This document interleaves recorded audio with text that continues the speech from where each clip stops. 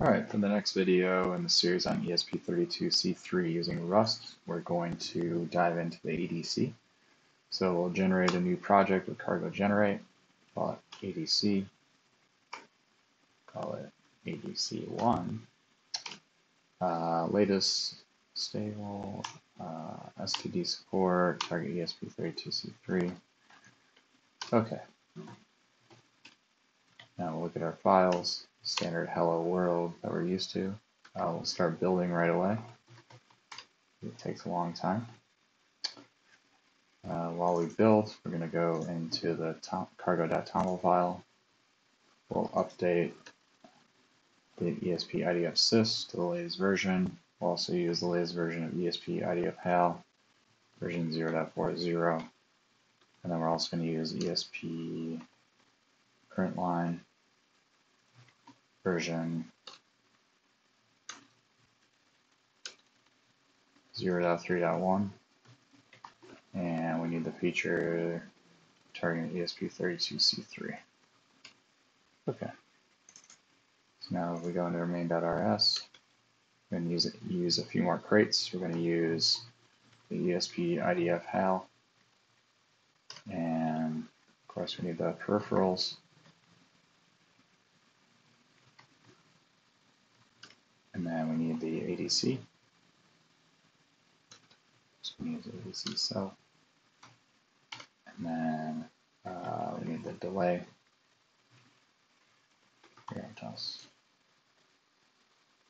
Okay. We also need to import the ESP print line specific macro, so we can use the regular print line macro. Okay. Now we will get the peripherals first.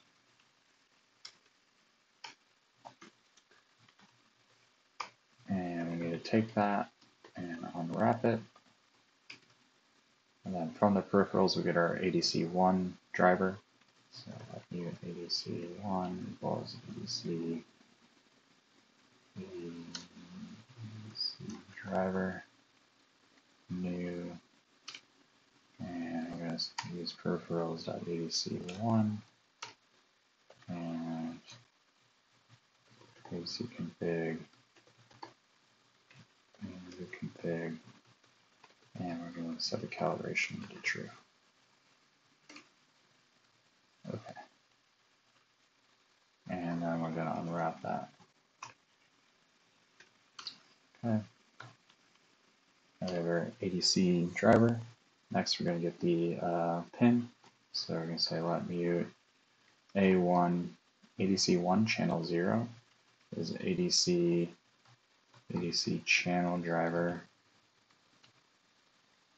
We'll type ADC attenuated 11 dB.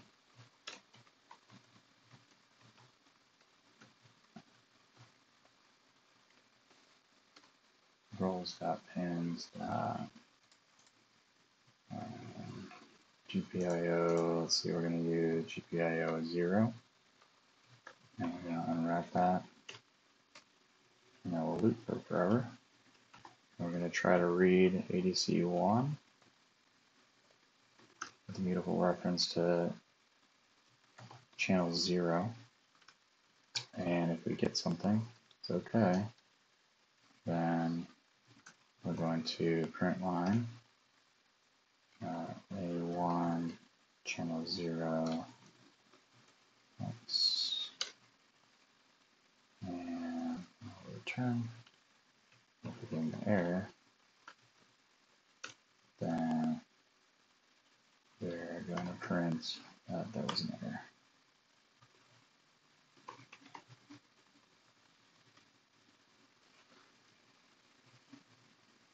Okay, and then after that we need to delay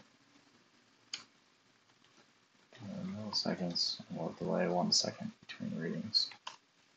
Alright, so you can see this ESP IDF sys is still building. We'll interrupt it to build again.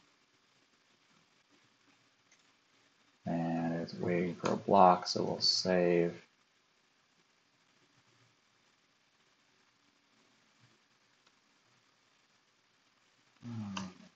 Usually it'll take a while. So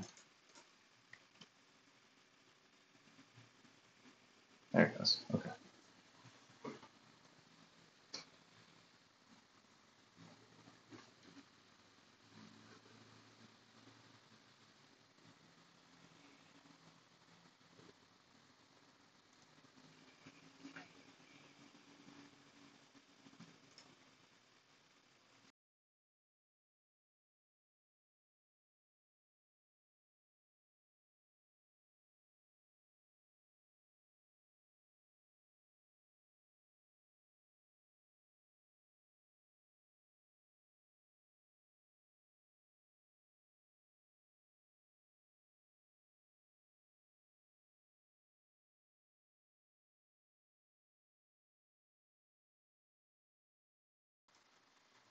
So one thing that might be slowing down these builds a little bit is that I'm recording the video as I'm building it. So the builds do take a while normally, but I'm sure recording video, screen recording doesn't help any.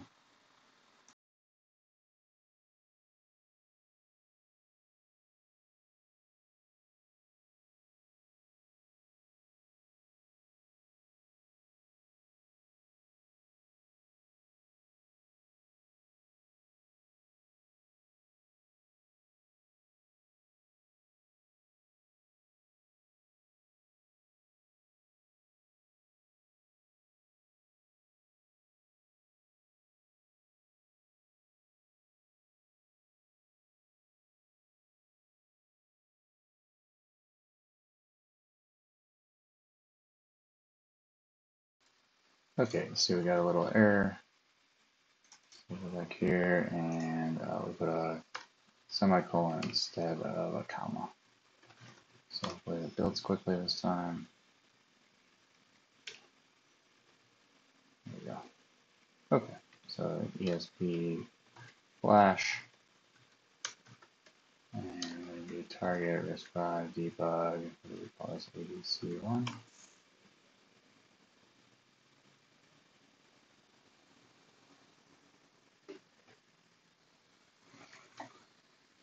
And ESP monitor.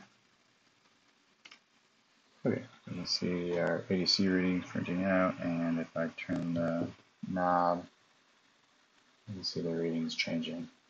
So obviously we're sampling really slow, but this is just to get the peripheral working. So, all right, hopefully that was successful for you. Leave any questions or comments below. Thanks.